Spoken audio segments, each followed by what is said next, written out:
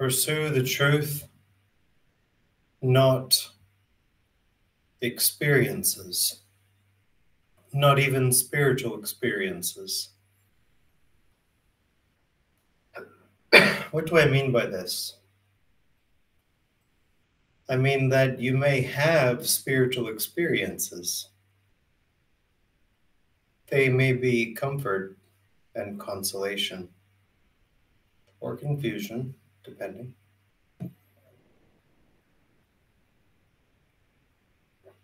But pursue the truth. As you retain your seed, you must pursue. You must focus. And the truth must be your pursuit. Jesus Christ himself is the truth. He is the way, the truth, and the life. But you must pursue the truth constantly and consciously if you would be saved. People can get lost in spiritual experiences, especially when they lack discernment, and that's most people. Do not seek spiritual experiences, seek the truth. If you have a spiritual experience, give thanks.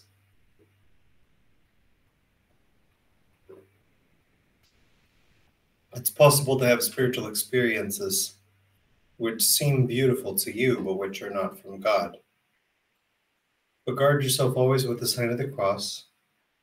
Lord Jesus Christ, Son of God, have mercy on me. Lord Jesus Christ, Son of God, have mercy on me. Lord Jesus Christ, Son of God, have mercy on me.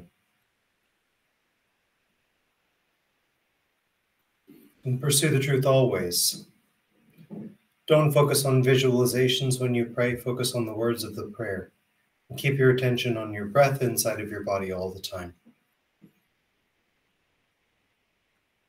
We're not trying to do astral projection. We're trying to acquire divine grace, to become obedient to the commandments for love of Christ. Lord Jesus Christ, Son of God, have mercy on me. That's a prayer to make me obedient to the commandments, for I have gone astray. It's a prayer for healing. A prayer which rests upon the compassion and mercy of God.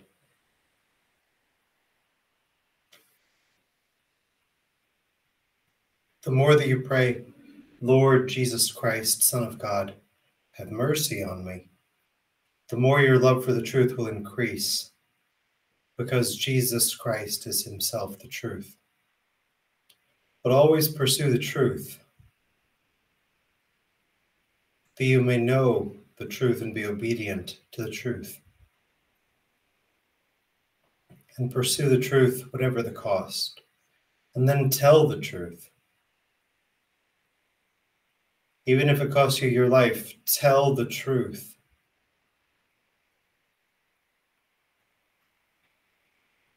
If you wish to be saved.